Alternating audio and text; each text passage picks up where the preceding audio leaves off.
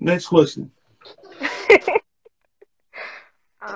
What can a person do when they feel spiritually dry in their walk?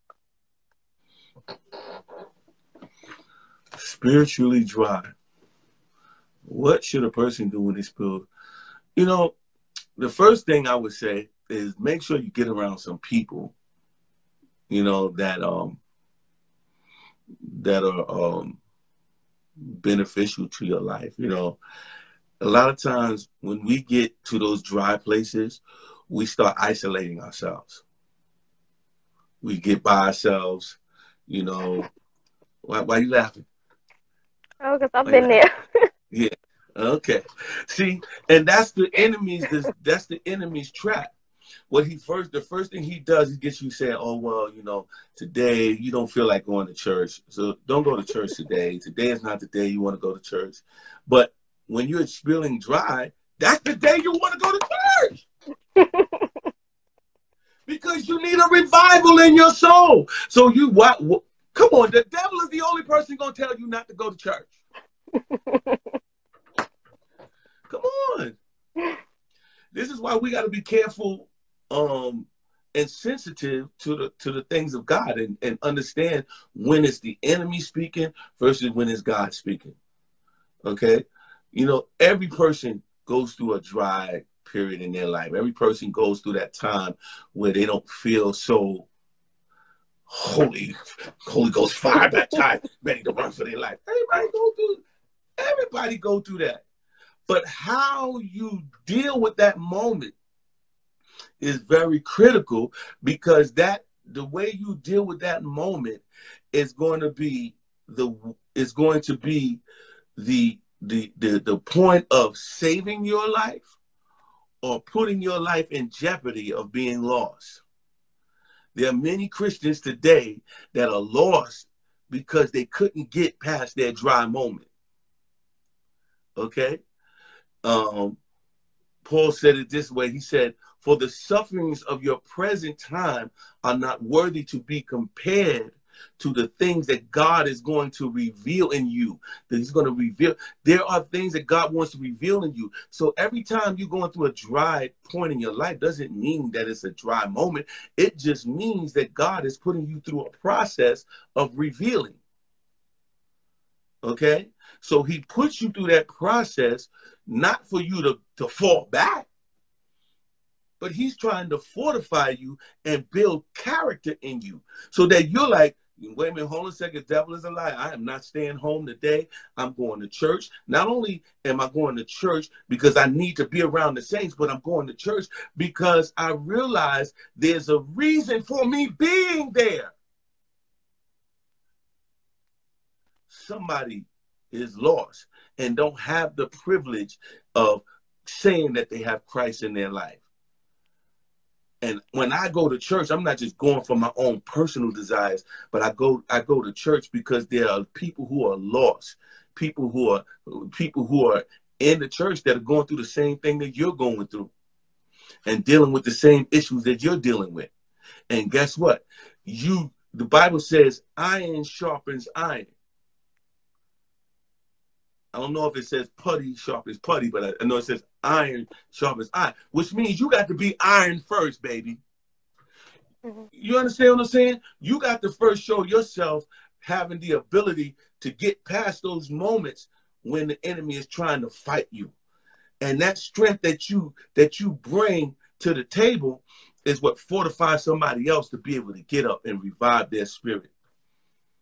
So we all go through dry moments, but how you deal with that dry moment is really going to be predicated on how the results of that dry moment is going to, what the results of that dry moment is going to cause in your life. You don't have to be dry just because you feel dry. You can still be spunky and still praise the Lord. As a leader, you must learn how to get past those moments. There are times when I'm up preaching and I'm numb. And I'm strictly going on what you call auto Holy Ghost pilot.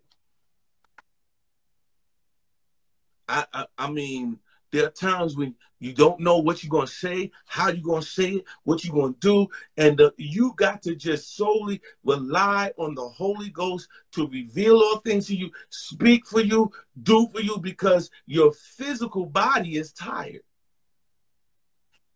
And you're feeling dry within your spirit. And a great preacher will learn how to preach to themselves first. And I've learned how to preach myself into a revival. Okay? And when you begin to preach yourself into that revival, you grasp the same thing that everybody else is grasping. You get that revelation the same way everybody else is getting it.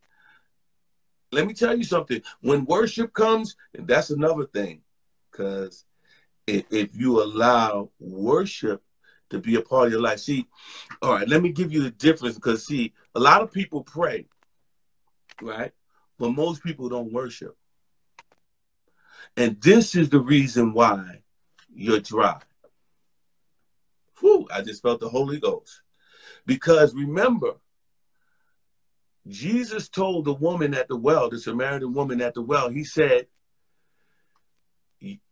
I asked you for water, right? He asked her for water, but he said, but I'm getting ready. I'm going to give you water, rivers of water, and then your belly shall flow rivers of water that you will never run dry, right?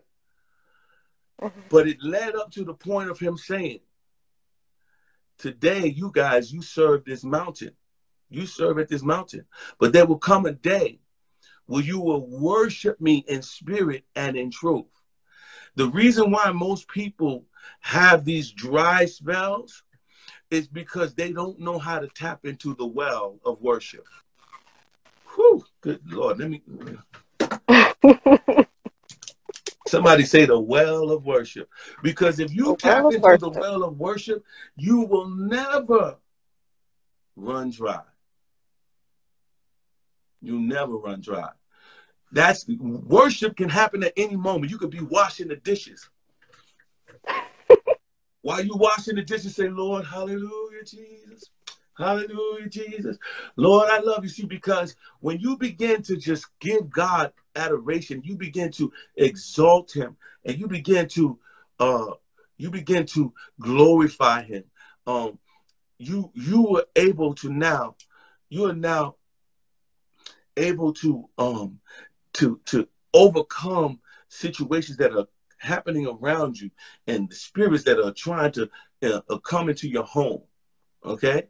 And you could turn on some nice worship music. I didn't say no crazy stuff, but some worship music, and allow that music to seep into your spirit and allow and saturate your atmosphere. And this will cause your well, your dry well, to overflow with rivers of living water.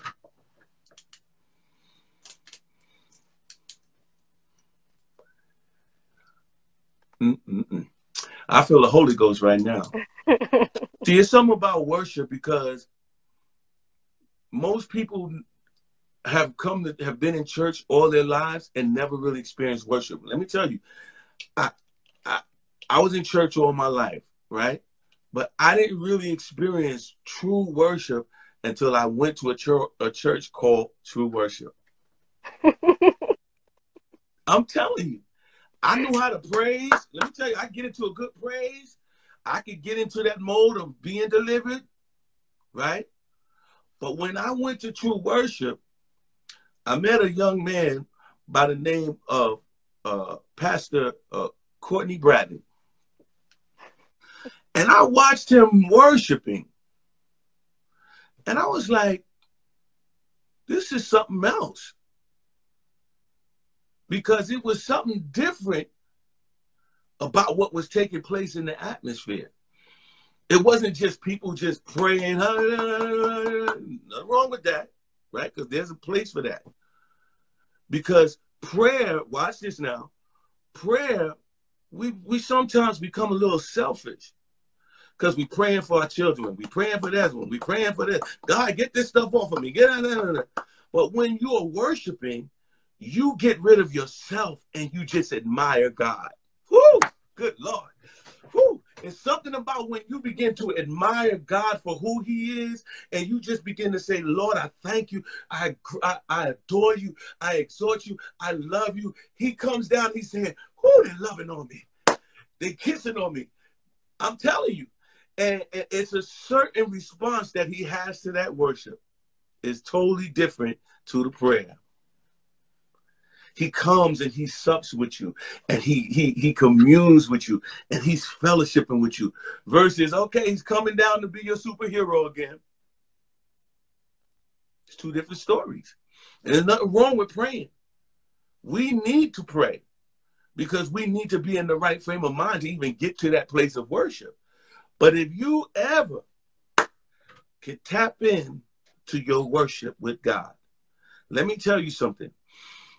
Even when a dry moment begins to try to appear in your life,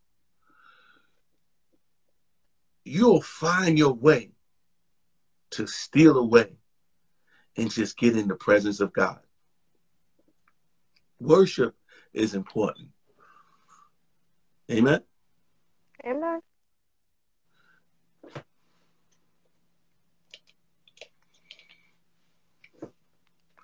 Hey, Sister Angela. All right, Montre. I know I mentioned this question to you before. What practical things can you do to make in-person evangelism easier? Okay, when you're in person, Mm-hmm. well, the first thing I would say is, a lot of people, the first thing I would say is don't be confrontational. You don't have to prove anything. Just be the light. A lot of people, instead of just letting the light shine, they want to try to, okay, here it goes. Here it goes. Let me shove it down your throat. That's not how you do it. You let the light of God shine. And you got to understand, you got to know what is the purpose of you actually speaking to this person. Let me tell you something. One of the most important parts of evangelizing is not talking. It's listening. Because people are broken and they don't need you preaching to them. They need you to be able to, when you get ready to respond, they need you to be able to accurately respond to the questions or the desires and the things that are challenging them in their hearts. If you miss the points that they're dealing with, then you miss your opportunity to be the answer. Jesus, the Bible says, well, we go, Jesus is the answer for the world today. Guess what? We become the voice of his answers. But if you don't know how to respond to a person that's in trouble or in pain, and you don't respond with soft words and with love and kindness, then you become the very stumbling block to people trying to get to Christ. The reason why a lot of people don't want to come to church is because some of these Christians are hard. I mean, they are hard. They're like, yeah, the Bible says, yeah. If you don't drink 2 glasses of water 2 times a day, the devil. Are you serious right now? Come on. You got to show love. How about just be yourself? Everything don't have to be a scripture, right? Everything doesn't have to be, what the Bible says, in Romans, and this is another thing, because people wonder why those who are challenged with their sexuality don't really get delivered. It's because we who are believers don't really know how to deal with them from a place of compassion and love. When you begin to deal with people from a place of compassion and love, because remember, the whole purpose of Christ coming is because of love. So then you're going to go, oh, well, the Bible says you ain't supposed to do that. That's not love. And neither are you going to have good results. It goes right back to anger, because some people are angry Christians. How you going to be angry because somebody's in a place where you used to be? I won't know. How you going to be angry with somebody that, you know, that's drinking, and you know you just came from drinking? Oh, girl, you need to stop doing that. You need to stop. You need to, oh, no. You know, the Bible says, judge not lest you be judged. The reality is that we all have come from somewhere. We all have fallen short of the glory of God, but we all have a right to the grace of God too. And that grace should not just show up when God shows up. It should show up when you show up, because God should be in you. Whew, good Lord. I felt that in the Holy Ghost. You know, people waiting for their family members to get delivered, when in fact they have not been delivered and are not walking fully in the grace that they preach about. You got to understand that grace is empowerment. It is not a reason to continue in sin. Grace empowers you. It empowers you to be able to live right, to walk right, to be able to sustain yourself, to pull you away from things that you used to do, right? So when I'm talking to somebody, I'm understanding that I've been graced to be able to stand before this person. So I'm the first recipient of grace. So I'm going to share my grace with you. I'm not sharing my ideas with you, but I'm going to share my testimony, because this is how you're going to overcome. I had a situation where I was talking to a Muslim one day, and this guy was going in. He was like, I'm this, you know, oh, you know, the Bible is this, and then you. I said, but listen. This is what I'm going to tell you. I'm not going to sit here and argue with you, because I don't do the arguing thing. You know, what I will tell you is I know I was in a situation, like, I'll just give you my testimony, where I was in a car accident, and in this car accident, I was supposed to be dead, but I called on the name of Jesus. And when I called on the name of Jesus, that which was supposed to happen changed. I'm talking about miraculously. I'm talking about a miracle. So I'm telling you that the name of Jesus works. All I want to know is, do you get the same results from Muhammad? That's all I'm saying. Because the results that I get from the name of Jesus is evident in my life. And all I'm saying to you is reevaluate what you believe in it. Now, for some people, they try to get into an argument going back and forth. Listen, all I'm saying, I believe in Jesus, and Jesus works for me, right? Jesus died on the cross. They don't believe half of that. You understand what I'm saying? So some people don't even believe half of the stuff you talking. So that's why I say it's important to listen first, because some stuff that you might say will go right over their head. Can I help you as an evangelist, as a person that is a believer of God, right? You are just a messenger. That's it. My mailman came to my mailbox the other day. When he came to my mailbox, he dropped off my mail. I wanted to ask him, why you keep sending me these bills? But he kept going.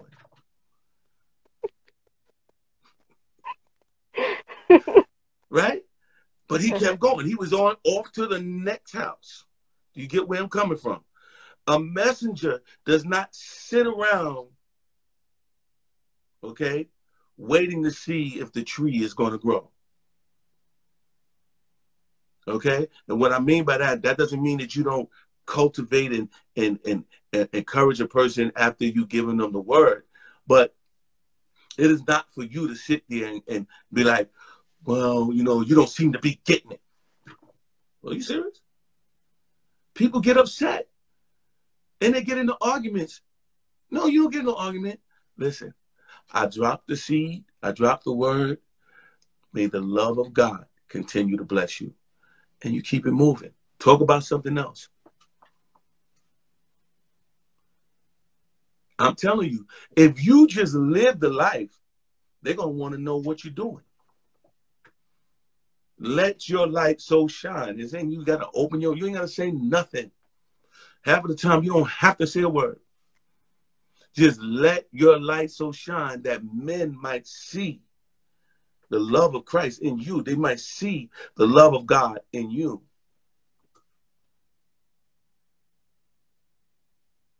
It's all about Christ, bro. God bless you.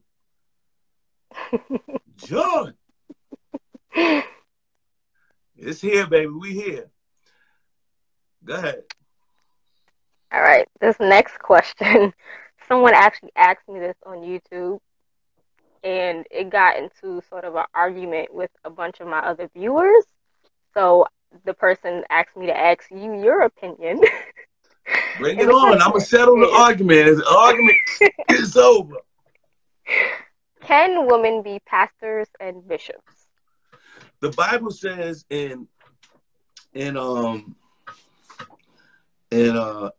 which is in Joel that in the last days he's going to pour out his spirit on all flesh. Right? So as far as women's being pastors, you know, you have a lot of people, and this is the thing that kills me, you know. My thing is,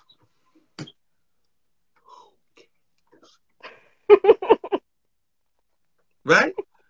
Because if you're not doing the work, what difference does it make? Like, even if I'm a bishop, right, and I don't believe in women bishops, if that woman bishop is out there saving souls, why am I messing with her? Are you serious? I come from under a woman bishop. How about that? You don't like me no more? Come on. Pastor Daisy Garvin was a bishop, right? And I remember back in those days, you know, women bishops, this is unheard of. But they're the ones doing the work. As a matter of fact, how about all you bishops that don't believe that women should be pastors, how about you get rid of all the women in your church and see how much of a church you'll have? Come on. Are you serious?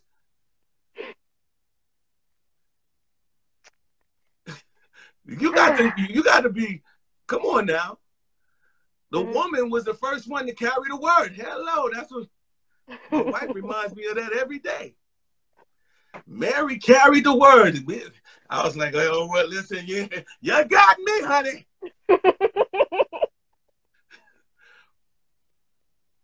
You get what I'm saying? Come on. All of this stuff with the bishop and all of that stuff is internal issues when we're supposed to be trying to save the world. And why would you try to get rid of the main help? You know, that's why, you know, we're supposed to be having a service for the ordination of my wife and all that good stuff. You know, I don't have a problem with my wife being a pastor. Come on. We're partners. We're one. So if I'm a pastor, she's a pastor. If I'm apostle, she's an apostle. If I'm a bishop, she's a bishop. How about that? Bishop, first lady. That's if you're really living by the one principle. See, because a lot of these men don't really feel like they one with their spouse. But that's not me. I am one with my spouse. I love my wife. Okay? I understand her purpose.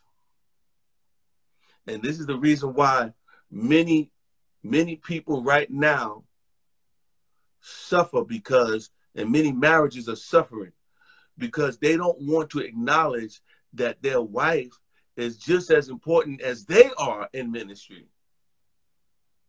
My wife is the birthplace to my purpose. The same way she birthed my children is the same way she's going to birth my word.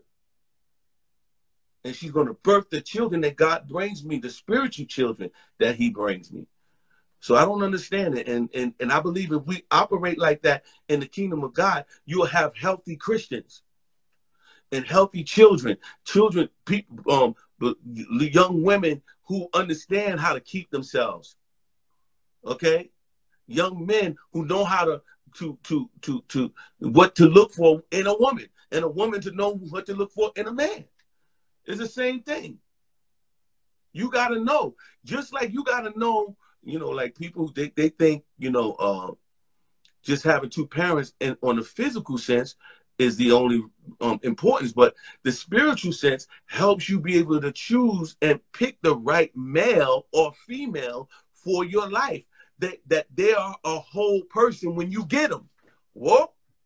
Because I don't want a half of a woman. I don't want a half of a man. A woman don't want a half of a man. They don't want 3/3 of a man. They want a man that's whole. How do you get a whole man? You must understand that we are threefold nature. Okay? Body, spirit, and soul. If that man ain't taking care of all three of those things, then you get in 1 or 1/3 of the man or 2/3 of the man. You decide what you want. And a lot of these young ladies keep getting these 2/3 and the 1/3 of a man because they don't, I don't want him to be a church person. I want him to be a thug coming from the club. Yeah, well, that's what you get. Don't get upset because now he won't go hang out. Don't get upset when you're not complete, because if he's not spiritually complete, then he can never help you become complete.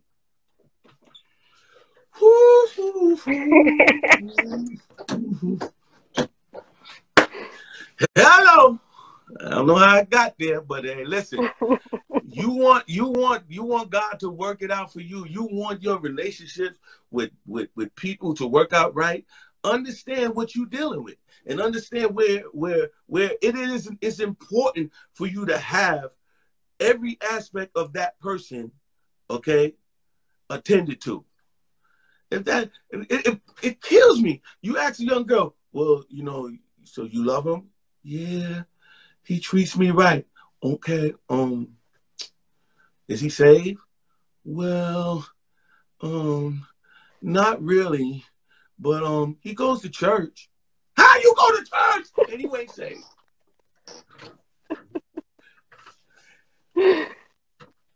So you already know what's coming next, because if he ain't saved, then that means he's not governed by the Holy Spirit. So he's definitely gonna want to get with you. So the question is, are you saved?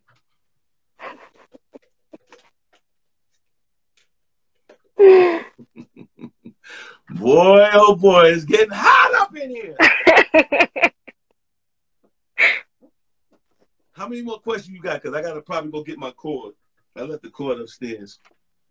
1, 2, 3, 4, 5, 6, 7, 8, 9. I mean, I can answer more. It's not a problem. Just give me 9 and more. Okay, yeah, no problem. Give me a second.